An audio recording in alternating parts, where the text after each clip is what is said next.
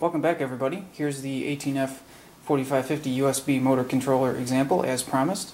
We're not going to do a full-length tutorial today since this project is essentially the same as the previous two tutorials on the USB demo board and the motor controller combined into one project. So today we'll simply do a quick demonstration. For anybody that's interested in the details, please see the previous two tutorial videos, or on my website I will post the host software and firmware as well as the circuit diagram for this example if you'd like to duplicate the project. So today let's do a quick demonstration.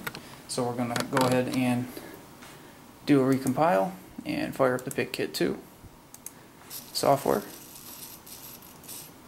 and when that comes up we'll go File, Import Hex, USB motor controller.hex, successfully imported, right, and now we'll go ahead and turn on the PIC Kit 2.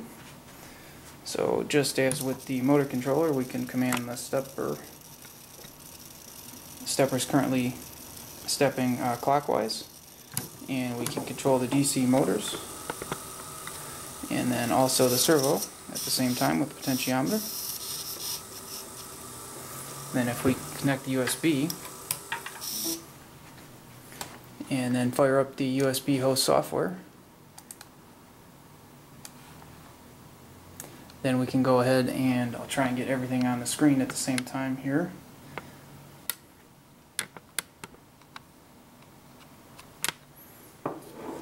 We can go ahead and command the motors from our USB project.